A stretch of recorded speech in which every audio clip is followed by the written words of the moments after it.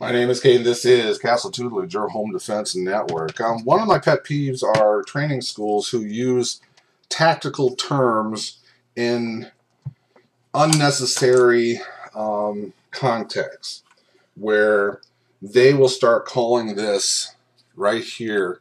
Let me get this window out of the way. They'll start calling this right here my battle pistol.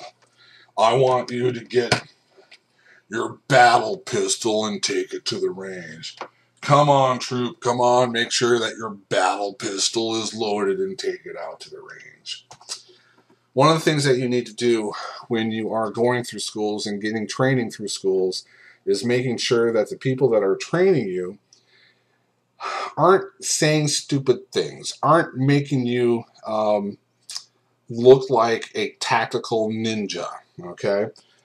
If you go to a school and they are all decked out in tactical garb, run away. They are not going to do any good for you if you have a defensive shooting, because they're not going to be able to go up to the stand and say, this is the way we train people, and the person did it right. And then all they have to do is, you get 12 broccoli stalks on the jury, and they're going to say, they call this a battle gun. Come on. It's absolutely ridiculous, okay?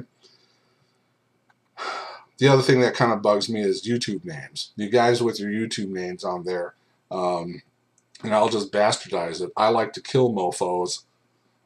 Stupid. Absolutely stupid.